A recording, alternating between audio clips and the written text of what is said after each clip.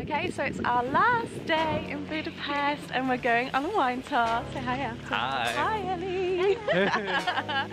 I actually can't drink any of the wine, unfortunately, because of my allergy, but I'm going to take lots of pictures and watch these guys maybe get a little drunk. So we're going to go on a wine tour throughout the city. So yeah, I'll be doing some more vlogging. Here you can see the bullet holes from the Second World War.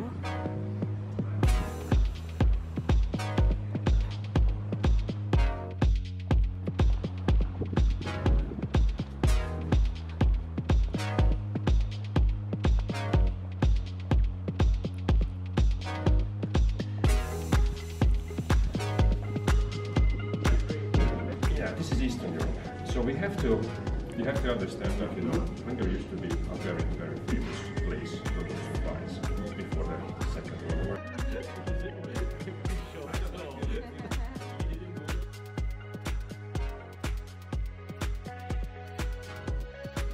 And so we've had our first glass of wine. Well, they have, not me, but now we're getting the bus down to the Pest side to go to a wine bar.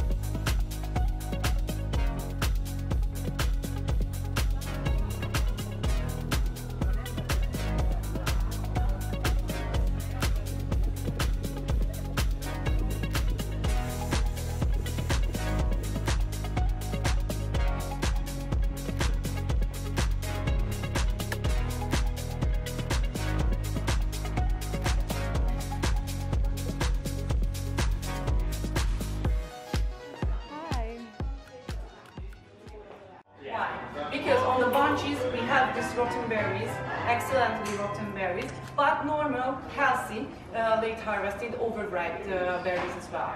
In case of Samaroni, we use them both, but with the same technique like in case of Asu wines. And in a special circumstance, a special floor layer appears on the top of these wines, and if it's closing, then this floor layer closes it from the oxygen, and that's how it can ferment into dry. So sometimes in good vintages we have dry from Samaroni wine as well.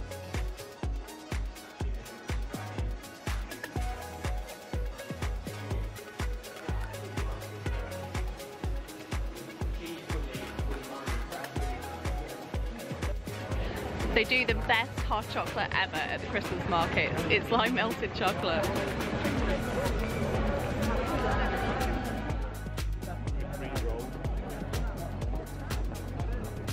Tab, best hot chocolate? Oh yeah, best hot chocolate ever. So silky.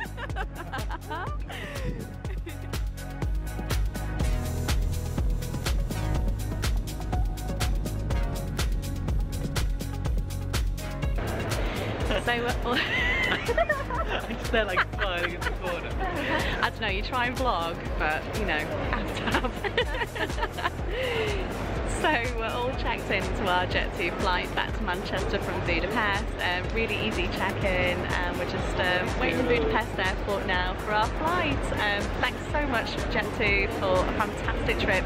We've had a really, really lovely time. Budapest is a great place to come for a long weekend. So check out my blog post for even more details. So thank you so much Jet2 for a fantastic weekend in Budapest, and we've had 3.5 lovely days. Thanks to Nick as well for looking after us and chaperoning us.